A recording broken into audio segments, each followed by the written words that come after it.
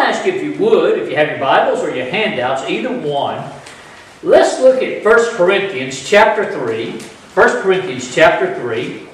And if you notice on there, if you got to using the handouts, we're going to read verse 8 and through verse number 15. Okay? And if you have your Bibles, or either way, you want to turn there. And let's all stand for the reading of God's Word and making our good confession. 1 Corinthians chapter 3. The Apostle Paul here is talking to the church at Corinth. And there's many difficult things that the church at Corinth is going through right now. He even refers to them as babes in Christ. In other words, spiritually, they're not growing up.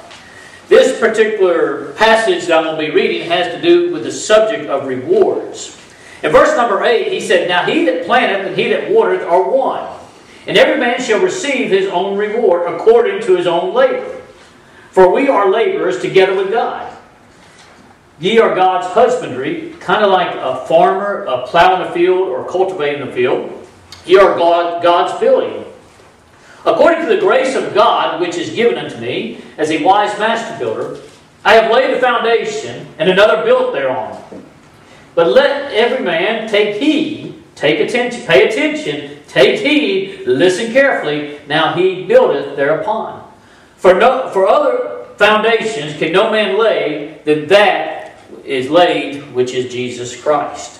It's very important that you notice that. That is laid, which is Jesus Christ. In other words, nothing more important foundation-wise than that right there. "Now, if any man builds upon the foundation of gold, silver, precious stone, wood, hay, stubble, every man's work shall be made manifest," revealed. "For the day shall declare it, because it shall be revealed by fire, and the fire shall try every man's work of what sort it is.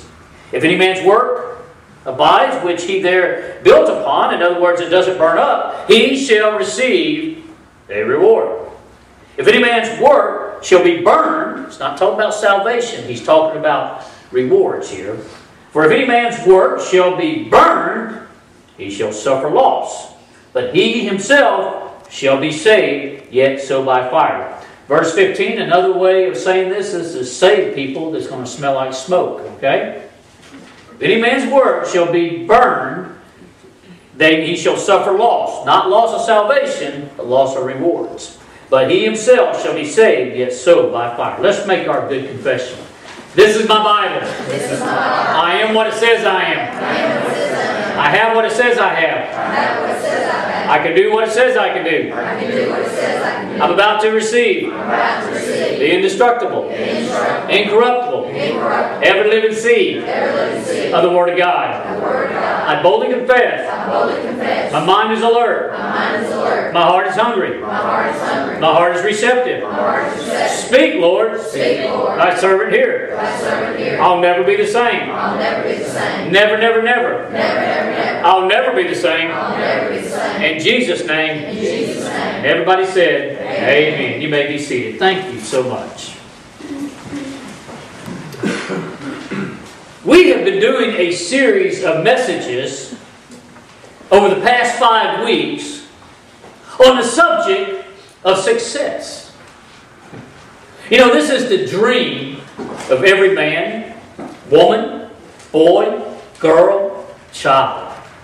This is the dream of every parent, to see their child become a success. This is the dream for every grandparent, to see their grandkids become a success. However, what do you call success? What determines, as a person goes through life, what is success? Or are they successful? There's truly only one way to find out. And that's through the Word of God.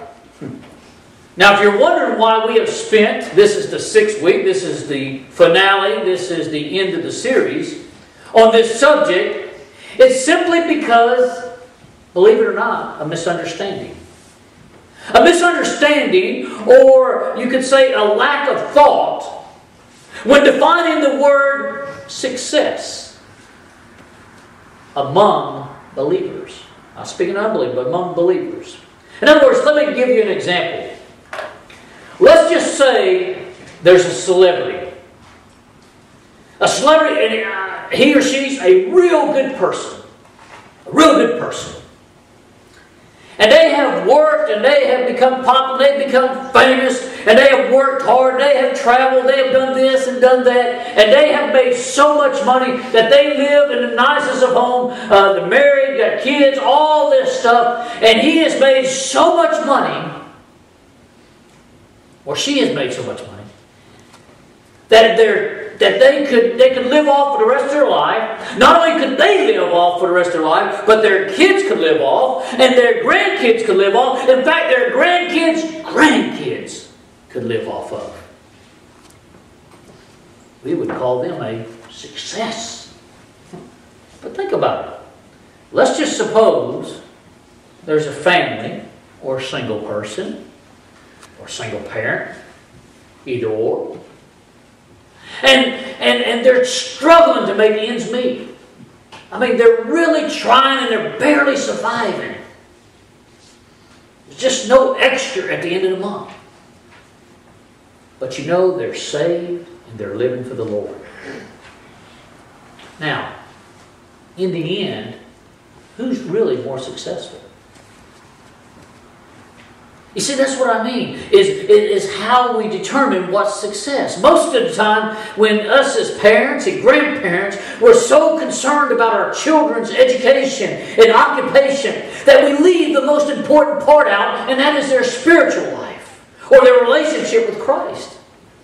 Now, I know, and I mean, if a person is financially secure and, quote, they live high on a hog, we call them a success. And by no means am I not saying money, occupation, or education is not important, because it is. It is important. However, according to the Word of God, this doesn't determine whether a person is success. Folks, we got people in prison today with PhDs. We got people in prison today that are head or was once head of large companies. That doesn't determine, according to the Word of God, whether you're a success or not. That's right.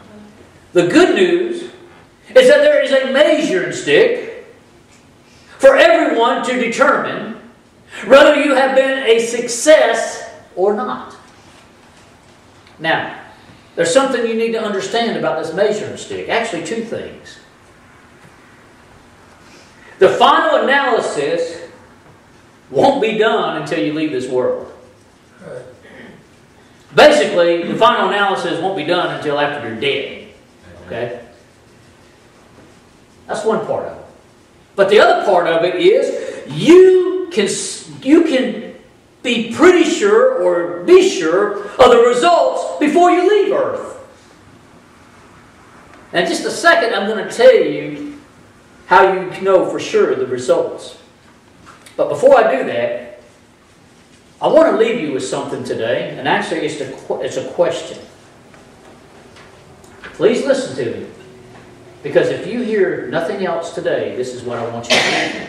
Okay? In fact, this is the title of our message this morning. I'll explain it later at the end of the sermon. But this is what I want you to think about. Okay? And it's a question, and it's the title of our message, and it's what I want you to leave with today. How many legs does a dog have if you call their tail a leg? Let me say that again. How many legs does a dog have if you call their tail a leg? That's the title of our message, and that's what I want you to leave with today. Now, I'm going to come back to that, but there's something else I need to cover first. Okay? I know y'all look at me like a bull looking at a new gate or something, so just hang in there with me, okay? What I want to do this morning is I want to first answer another question. Over the last few weeks, we have given the definition of success based upon a summary of the Word of God. That definition goes like this. Success is knowing Jesus Christ as my Savior, loving Him with all my heart, and becoming the person God wants me to become. Amen. That is when you're a success. Right.